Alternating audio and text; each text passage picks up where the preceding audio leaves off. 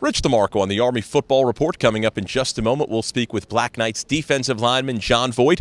But up first, here are comments from Army head coach Jeff Monken's weekly news conference, previewing Saturday's game on homecoming right here at Michie Stadium against Bucknell. They do. They've got some good players, and they got a wide receiver, Carter, number 18, who's an outstanding player and very fast. And they've got a veteran offensive line. There's a bunch of juniors and seniors you can see on their lineup. Defensively, they're big. They've got a really big nose guard, a 280-pound kid that is a veteran guy, and a 295-pound nose tackle.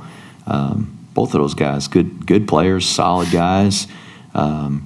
They play an aggressive style of defense.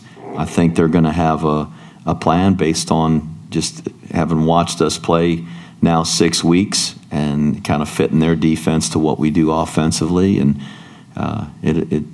every week it's a challenge, and we're going to have to get our guys geared back up, as we've talked about already in here, and excited about playing this game, because I know that Bucknell's going to come in here charged up and excited about the opportunity to play here. I'm going to be glad to be back home again for our homecoming game. That's always an exciting game for everybody, and one that I think our team looks forward to.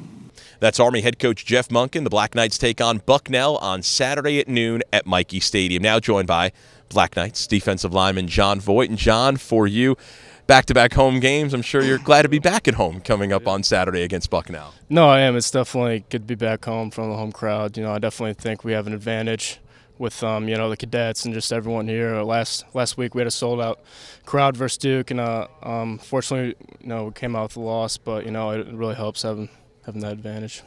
Midway through the season, we're at that midway point. Your assessment of this team, this defense, the improvement we've seen over the first 6 games. Everything's starting to come together.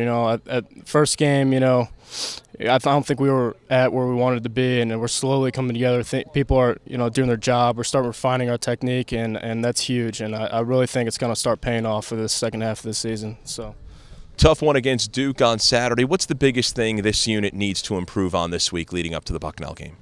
Just doing your job. I think we all need to work on technique, and then if everyone fits their gaps and does their assignments, we're gonna win. So that's the main thing. How about for you? You were a player last year, saw more action as the season went on, and at the end we're playing as much as anyone else in the defense. Personally, how's your improvement? How's your season gone in your estimation? Good. We're constantly getting better. Constantly as a D line, me, Jordan, TJ.